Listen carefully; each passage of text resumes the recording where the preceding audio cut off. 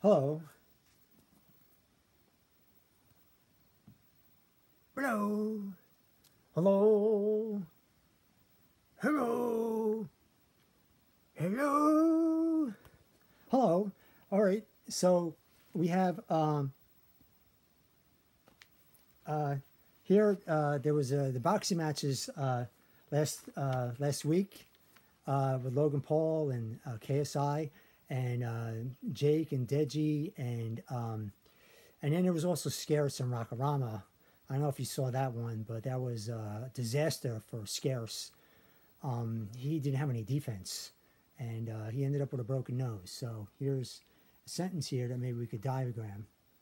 All right, and it's, you see up top here, RackaRacka broke Scarce's nose during their boxing match. Okay, see that? RackaRacka broke Scarce's nose during their boxing match. All right, so this is a sentence diagram on that, and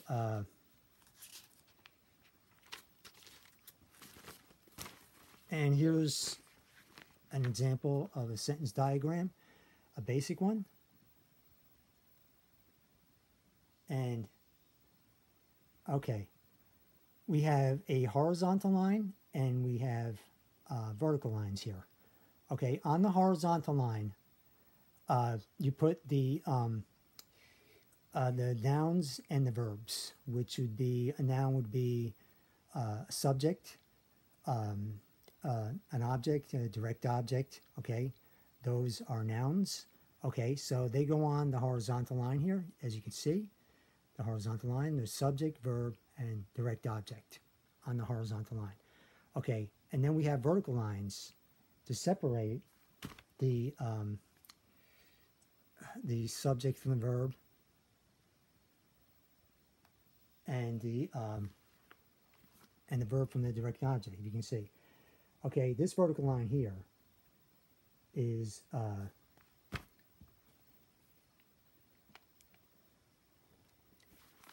okay, the vertical line that's dissecting right here, subject and verb, is, and it goes through, all right? It goes through the line.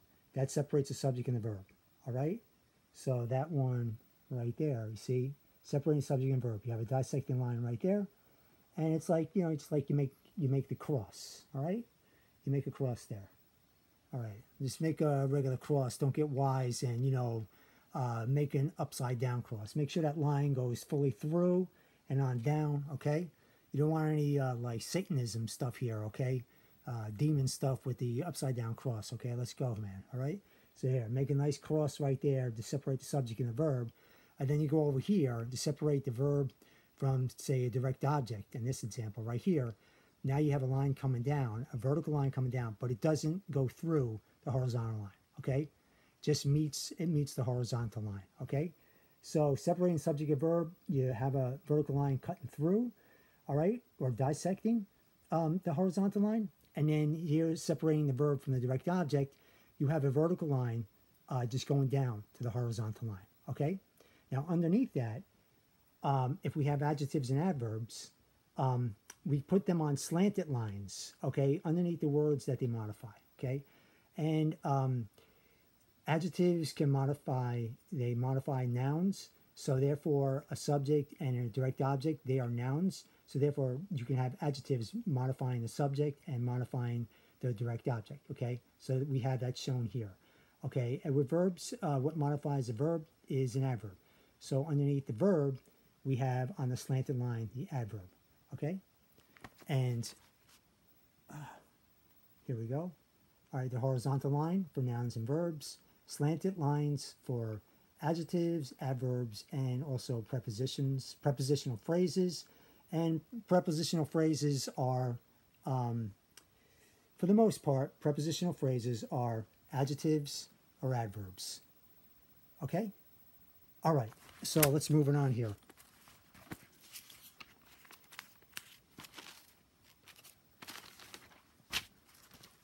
All right.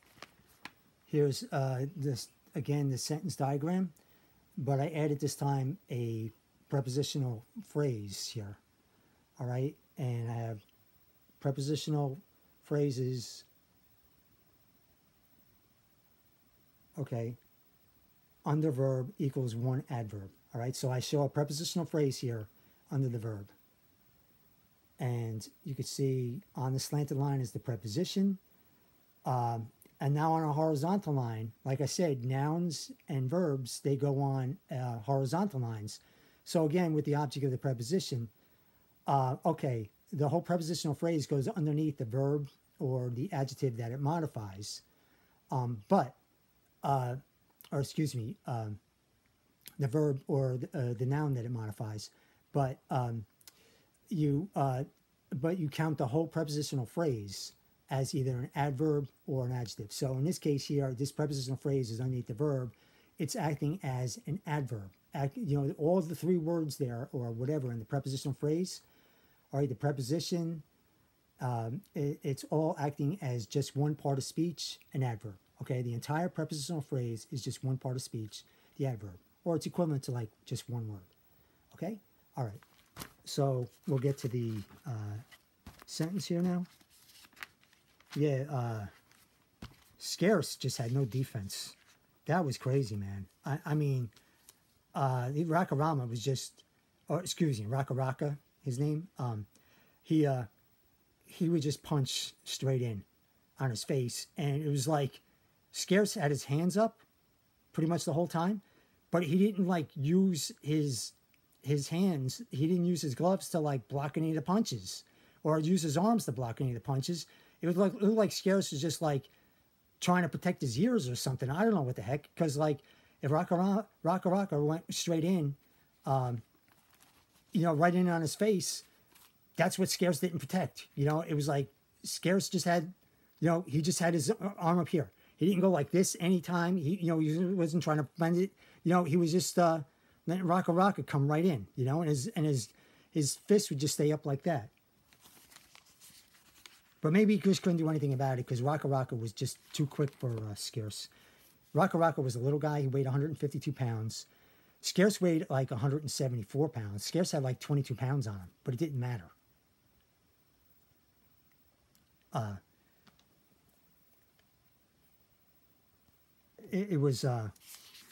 RackaRacka was like a little guy, and Scarce was much bigger than him. But it was, I mean, the size and the weight difference didn't help out. But it didn't help Scarce either to lose like 100 pounds in the last 6 months. That's kind of crazy. He's on some kind of crash diet while he's trying to get himself in shape for a fight. And then the poor guy on top of that, he had his father pass away, around 2 months ago or whatever. And his father wanted to see him box, and his father was excited about Scarce boxing in this tournament. But it was, his father suddenly, his father suddenly passed away. I don't know what his father had that he suddenly passed away, but it wasn't like expected, so, I mean, that was really sad. So that's also on Scarce too. And I was thinking about it during the fight.